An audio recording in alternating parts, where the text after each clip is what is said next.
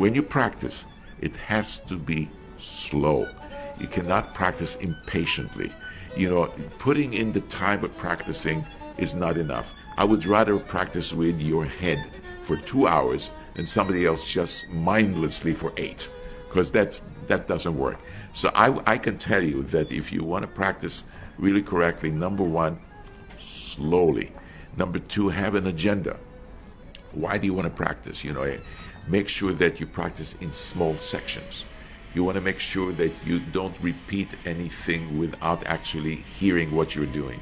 Because when you repeat certain things, and for example, let's say that you practice something for the bow, and you keep repeating it, and then you're playing it slightly out of tune, then you're actually practicing to play out of tune. That's why you have to actually really listen very carefully to what you're doing, and so on. So I know that this is very, very general, but at least the important thing is to do it very slowly and to do it in small sections and to have patience. If something sounds great on Monday and it does not sound so good on Tuesday, don't give up. It means that it's not yet there. Keep practicing slowly again and again, and by Wednesday it'll be slightly better, and by Thursday it'll be even more better. But patience is very, very important.